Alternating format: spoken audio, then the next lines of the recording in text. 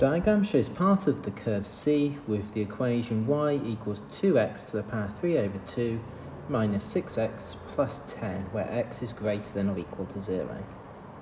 The curve passes through the point A, which has got the coordinates 1, 6, and it has a minimum turning point at B. So that's making me think that dy by dx, the gradient, is equal to 0 at point B.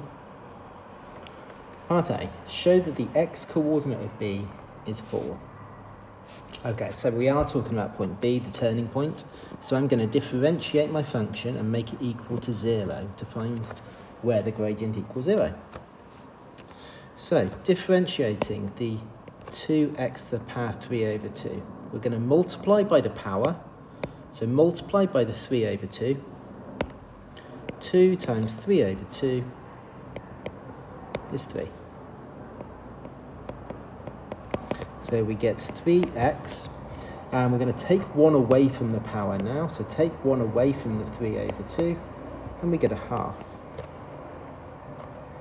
Differentiating, the minus 6x will just be minus 6, and the 10 will differentiate to be 0.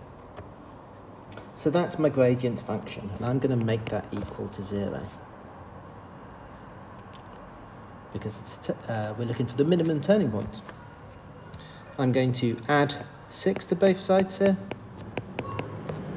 I'm going to divide both sides by 3.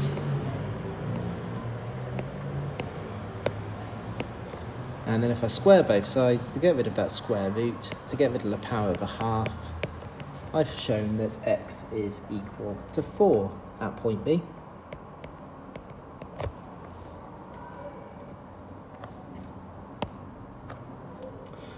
Whilst I'm at it, I'm also going to work out the y coordinate of point B. The question doesn't tell me to, but I think I'm going to need it for the next part of the question anyway. So if I take the x coordinate as 4 and substitute it in here and here, so 2 times 4 to the power 3 over 2 minus 6 times 4 plus 10 is 2. Right, let's have a look at part C then, or rather part B. The finite region R, shown shaded in the diagram, is bounded by the curve and the straight line AB. I need to find the exact area of that shaded region. Now, I know that if I were to integrate between x is 1 and x is 4, that would tell me the area underneath the curve between those points. So this yellow area here. And if I then take that away from the trapezium, this trapezium here, so if I do that trapezium, take away the yellow area here, that's going to leave me with the shaded area that I need to find. So let's do that. Let's find that yellow area first of all by this yellow area here. By integrating between 1 and 4, my curve 2x to the power 3 over 2 minus 6x plus 10 with respect to x.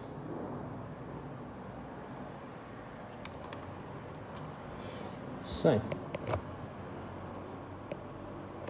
we're going to add 1 to the power. So add 1 to the 3 over 2, we're going to get 5 over 2. And then divide by that new power. We'll simplify that in a minute. We're then going to add 1 to the x power of here, and then divide by the 2. And the 10 will integrate to be 10x.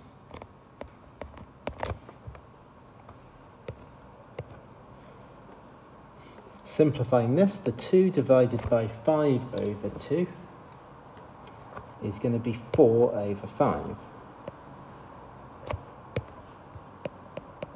or 4/5. But 6 divided by 2 is 3.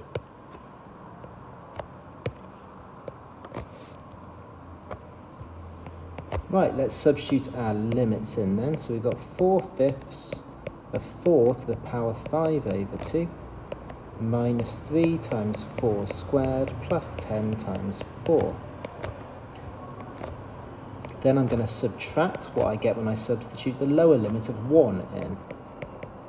So 4/5 times 1 to the power 5 over 2 minus 3 times 1 squared plus 10 times 1.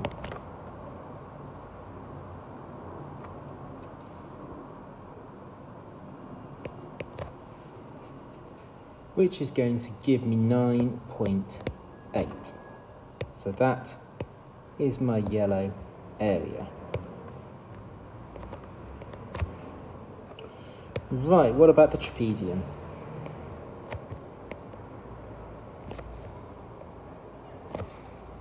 So this big green trapezium here. Well, remember that the formula for the area of the trapezium is a half A plus B times H, where A and B are the parallel lengths and H is the distance between them. In this case here, my A is 6 because it's the y coordinate of point A. And B is 2 because it's the y coordinate of point B. And H is the distance between them, which is 3.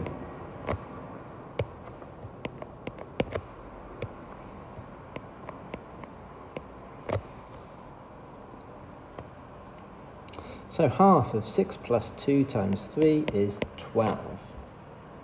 So the area of the green trapezium is 12.